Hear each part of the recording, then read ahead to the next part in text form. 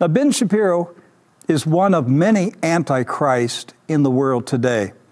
John also wrote in 1 John chapter 2, verse 22, "Who is a liar but he that denieth that Jesus is the Christ?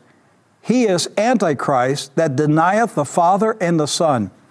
So according to the New Testament Bible, Ben Shapiro is a liar because he denies that Jesus is the Christ.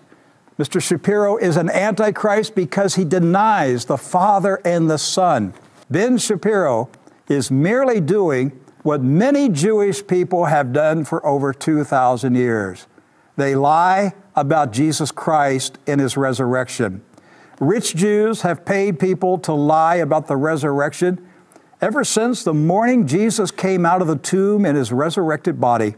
Ben Shapiro must put down the Talmud and put down the books written by Maimonides, his Kabbalah rabbi.